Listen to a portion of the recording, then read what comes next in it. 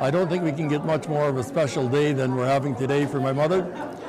She's worked really long and hard all her life for not only our own people, but for the outer community.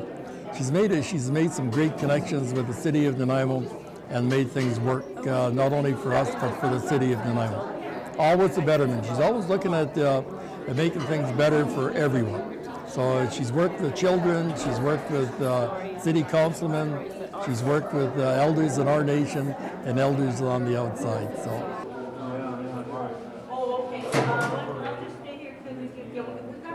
It's so appropriate during our sesquicentennial that we should celebrate Ellen White's work and in reconciliation far before the word was even known by most Canadians. I was wondering if you guys were here. We call him a Creelish baby because his mom's Cree and his dad's Quasale. It's very fitting. It's very fitting for the country of Canada to give Auntie the Order of Canada. In 2011, the province, she received the Order of BC. And she's had numerous awards and recognitions throughout her life. So, but in regards to today, it's very fitting. Auntie's in her twilight years, and it's very fitting that today happened. It's well deserved, and I couldn't think of a wonderful individual that received this year. Auntie's on that list, and well deserved. And very honored to be here and be part of this process today for our Auntie.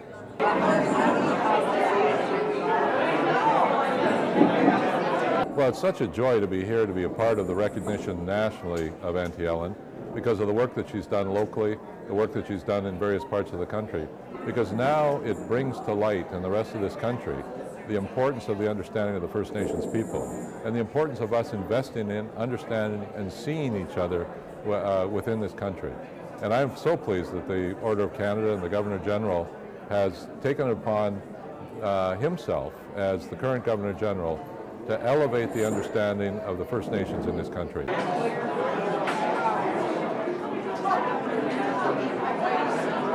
I think this is a great thing for Auntie Ellen. She is so deserving of this award, and it's time. It's time that she got it, and we're just all here to celebrate that day.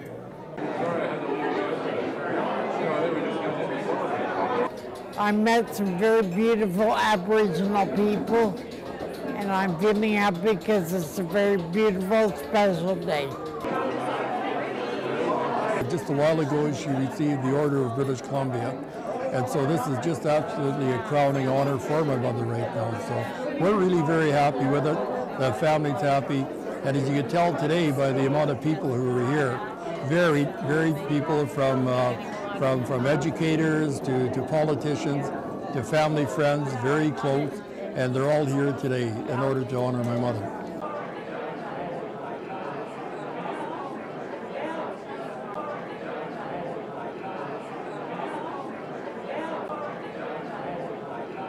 I feel like it's a great celebration, and Ellen has shown us a pathway that we can all follow to be in a good place. It's true.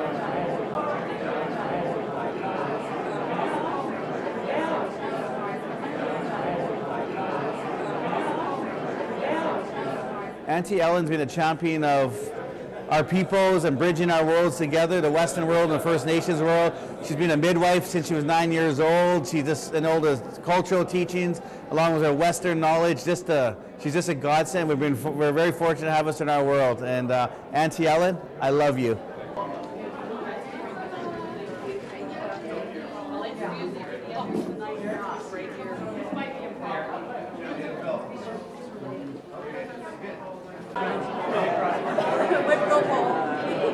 At the university, as a result of Ellen's teachings, as a result of Ellen's emphasis, the culture has come to the place where we work on a basis of love, work on a basis of respect, and it's because of her that we're able to create that environment where each of us feels a part of something very special.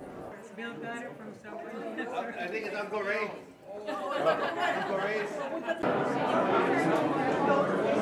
It's what Auntie Ellen has done all her life, and that's to try to bring both worlds together, to inform one of the other, trying to spread who the Aboriginal people are, trying to get Canadians to understand. It's just been a wonderful life she's had. She's done so much.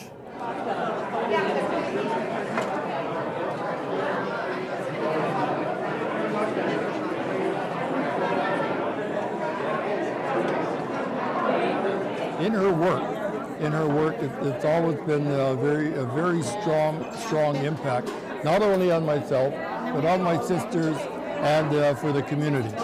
I think she's always led with education. She's very strong for education, and that was absolutely fantastic.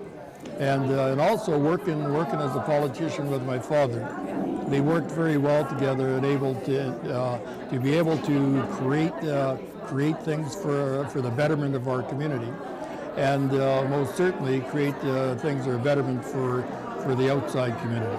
And people remember her. They remember her very vividly from when they were young children, like they about 8 or 9 years old, when she used to visit them in school. So it's my recollection of my mother is that she never stopped working. And true to my word is that my mother never stopped working from Vancouver Island University until she was 83. That was her retirement years. So I think that says a lot for us that we've got a ways to go before we can retire. So. Well, if we could all look at life through Ellen's eyes and come at it with the love in our hearts, we would all be better off.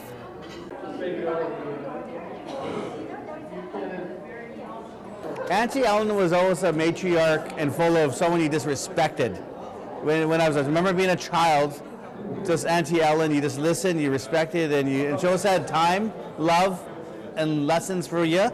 And it's something you just absorbed, and she was always firm but very patient and very full of just time for you. She just had time for you, and she was close to my late grandparents and just very fortunate. And later in life, I went through a rocky patch in life I went through a rough phase, and Auntie was someone I leaned on in my 20s, and she was very inspirational when it made me switch careers and go to university, because Auntie always said, son, you can do this. So because Auntie Ellen, and she was the elder in residence at VIU, Mount Spina back in the day, and changed my life around when I got a post-secondary degree, and Auntie Ellen was there for that process and encouraging, full of love and support, and I owe her the world. She's just a blessing.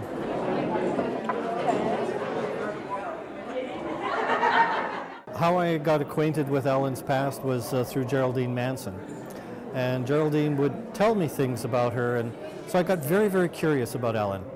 And I started to do research, and the more I looked, the more I found, and the more I found, the more I realized her impact on both our worlds. And she's just been an icon for both of us.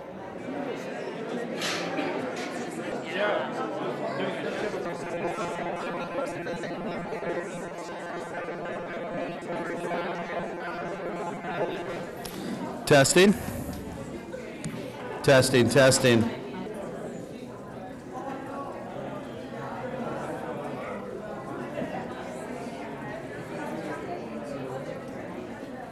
Welcome, everybody.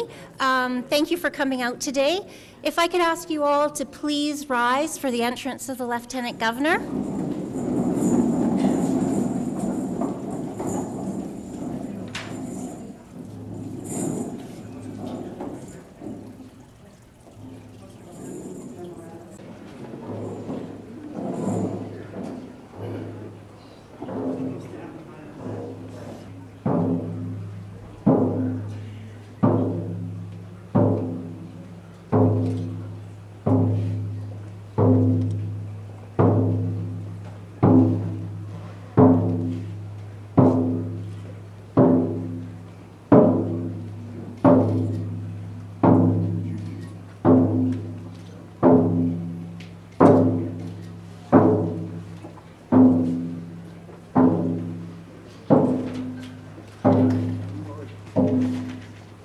Thank you, Elder Mason. Would everybody please be seated?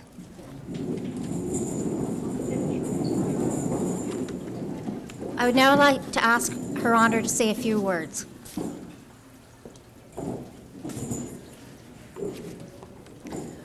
Well, good afternoon. Almost like coming home, so many familiar faces here today. Mrs. Ellen White, I'm going to try this. You'll help me? Palasalot? Close? Thank you. Mr. Doug White and Mrs. Joyce White, Mr. Doug White and Mrs. Anissa White, Ms. Carol White, Mr. Gordon and Mrs. Leona Atkinson, Mr. Jan and Mrs. Linda Wedholm, Miss Vicky White, Elder Geraldine Manson, RCMP Arnardgard, many proud family and members and friends. What an honor it is to be here on the traditional territory of the Snuneymuxw First Nation for this extraordinary celebration. The motto of the Order of Canada is Desiderantes Meliorem Patriam. They desire a better country. I cannot think of a more appropriate motto to add to the many distinctions already earned by Ellen White. You indeed desired and worked your whole life to achieve that better country. And you leave behind many testaments to the lifelong commitment to improving the lives for all of us. There's no need to list Ellen's accomplishments to those of you gathered here today. Many of you have lived with these experiences, but I bet perhaps if we asked Ellen, maybe if we asked her to point out her most momentous accomplishments, I bet she would point to her family. Yes, and I've had the privilege of meeting some of them, and they are a wonderful accomplishment. Personally, I've had the honor of experiencing the legacy of your work when taking part in ceremonies at Vancouver Island University, formerly Malaspina College, for it is there that the wealth of traditional knowledge was recognized and afforded appropriate acknowledgement equal to the printed information. The legacy that you have left us, Ellen, goes far beyond your written words and your dictionaries of Halkmium language. The legacy is one of the bridges you have built, based on a strong foundation of love. You are a pioneer and an engineer, for through your love, you have forged a pathway that all of us may follow, a pathway to healthy, inclusive communities for all. And as we deal with the growing threats of dramatic climatic changes and world politics, we will need the combined efforts of all Canadians to lead the way to a peaceful future for all our grandchildren. We will need to follow the pathway laid out for us by you, Kwalatsulawat. Didn't quite get it that time. Thank you. Thank you so much for 7 decades of dedicated leadership, and thank you for leaving us this pathway of love for all of us to follow. Haichka.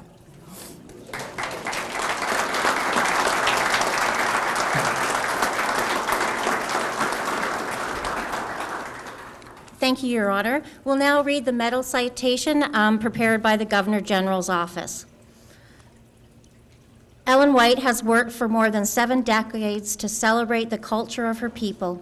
At a young age, she campaigned to have electricity to her reserve and establish programs to better prepare Aboriginal children for the public school system. Later, as an elder, she wrote several books on the Coast Salish beliefs and practices and created one of the first dictionaries of the Halkmium language. She was able to build bridges between Aboriginal people and the larger community, notably as a longtime elder in residence at the Native Studies program at Vancouver Island University. Your Honor, I present Ellen White.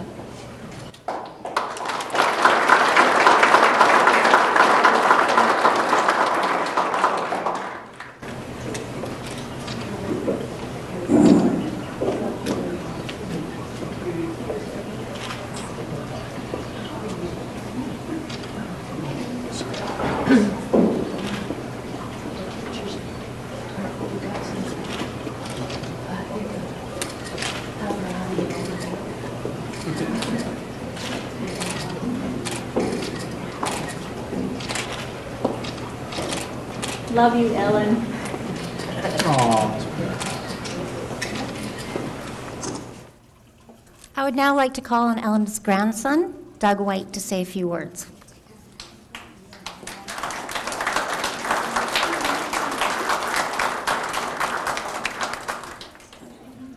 Siam na siaya. Ain't the pek colossal tintani Snuneymuxw, ait na squalawan konas I haitsepka siam estimoch. Good afternoon, everyone. It is such a wonderful honor to be with you all today on a day when grandmother's being honored in the highest way in the country. She's asked for me to share a few words, and I've thought about what to talk about. And I think building on the themes of the Lieutenant Governor's speech about her work in helping Canada become a better place. What it brings to mind for me is how Grandma started out in the education system that exists in this country. She was not allowed to go to the residential school, thankfully, on Kuper Island. And when that became clear, her and a number of her cousins were told by their grandmother, if you can't go to their school, you will go to my school. And she was raised up in the teachings, the Snuneymuxw, all of the sacred teachings of our people with her cousins. And with that remarkable moment in history, she was able to, and her cousins were able to bring into themselves the teachings of all of the elders of the Coast Salish world at that time, to use it for the betterment and in service of all of our peoples. I remember another story that comes to mind. At the beginning, this is a very historic moment in Canada, when Canada began its process of really beginning to look into what are Aboriginal rights, what are treaty rights. And this is in the White and Bob litigation, when Grandma's late husband, Chief Doug White, was the chief, and his cousin Clifford White and David Bob had been out hunting deer out of season under the Provincial Game Act and had been charged. In terms of the advocacy that was required to bring our people together to support that litigation and appeal all the way up to the Supreme Court of Canada in the early 1960s, it required our communities to stand together in new ways that they hadn't before. It required Grandma to function as a translator of some kind for my late grandfather and for Wilson Bob from Snuneymuxw, when they were going to speak into the lawn houses around the Coast Salish world to go and seek support. Grandma was there with them to be their voice, to speak on their behalf, to bring together what became an incredibly historic moment in Canadian history. She's always said to me, as I've been growing up, you always go out and you seek and you look for expertise, you look for knowledge, you show respect to people that have suffered long and hard to gather up knowledge and experience, and you ask for them to share with you what they know. You must always reach and seek to have the knowledge of our people in one hand and the knowledge from the West in the other, and you must have them in balance if you're going to be a full person in this part of the world now, in the Coast Salish world, in what is now Canada, that our peoples need to hold both bodies of knowledge in equal respect and to use them together in powerful ways for the betterment of the country. She has been in every part of the education system from kindergarten up into universities, and in those spaces she sat with, as an elder at Vancouver University's First Nation Studies program, she sat with Canadians from across the country, people from other parts of the world, and spent a major part of her time and her professional career and effort talking about and sharing with people the stories about who Aboriginal peoples are. This is one of the most important projects of our country right now. In the shadow of the Truth and Reconciliation Commission, was very much a manifestation of that same idea Grandma has embraced throughout her life, which is that we must find ways for Canadians to know about who the Indigenous peoples of this country are in a real way. We must write these stories down. She took very long, complex stories, some of which take multiple sessions, multiple days to tell, and condensed them into a form that could be a first step for Canadians to be able to reach into the stories, the worldview, the way of life, the Snuneymuxw, the teachings that she received from her ancestors to become. And why did she do that? Because she said, we must let them know who we are. If we're going to be able to have a proper relationship with other people in the world, it must be grounded in real, meaningful knowing and respect and recognition of each other. So through her books and through her education and career in the education system, She's always sought to fulfill those original teachings that she received about finding balance, finding respect and recognition, and it's been an absolutely remarkable contribution. No matter where I've gone in Canada in my own work, it could be in some far-flung part of the country, when people hear I'm from British Columbia, they ask me, "Oh, do you know Ellen White from Nanaimo?" I'm like, "Yes, I know her, in fact. She's my grandmother."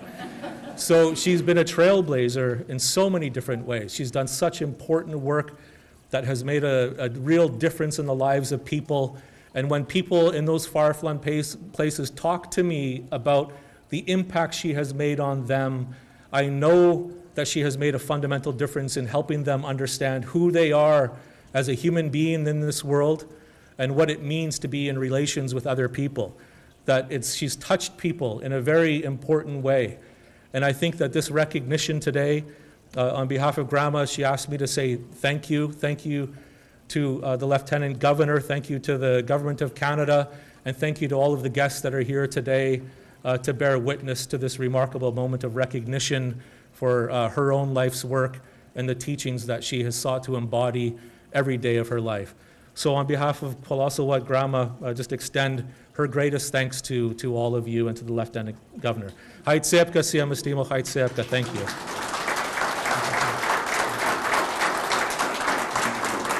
Thank you very much.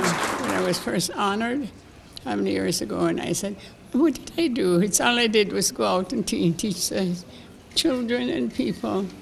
The people, yes, the older people who went to that first school, they were sent up north. And they were having a horrible time. And when they came down, they wanted to know why I was fighting so hard not to send our children in the same way. Yes, so I said, I don't want my children, my grandchildren, great-grandchildren, nephew, nieces, or anybody to be like those ones that came down from up north. I thank everyone for being so loving and so appreciative of what I have said and what I do. The little children, they'll remember. Yeah. And I love this lady. Yeah, I like the way she honors me, and I love her because she does a lot of work for everybody. Beautiful. Yeah, she's a beautiful, beautiful lady. Thank you. Thank you.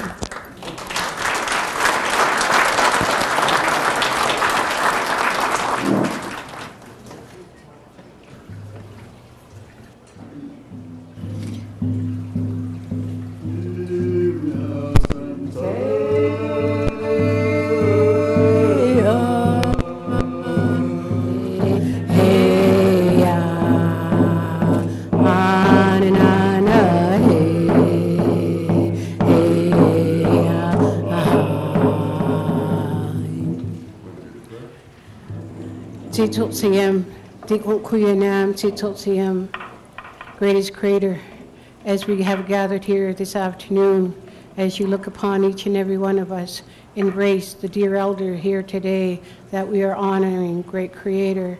Embrace her, fill her pockets full of energy, Great Creator, and those who have gathered and traveled afar, embrace them, clearing their path as they move from here to there, Great Creator. Embrace them as they travel. A lot of times I really appreciate all the kindness you have. These young children coming up and listen to great grandma. And grandson, can you come stand beside me? I think one of the things right now is that she indicated, I think it was December 30th, when the Governor General's office talked to my mother and said that, Ellen, you have been selected to receive the medal for the Order of Canada. And my mother said, oh my God, she says, what have I ever done to deserve this? So everyone I tell the story to, it's absolutely, all they say is your mother's very humble. She's very, very humble. Yeah. So that's her work. She's been dedicated. She's a very humble lady, and she only tries to do the very best for everyone. So. Thank you, people. Thank you. And then send good night, goodbye.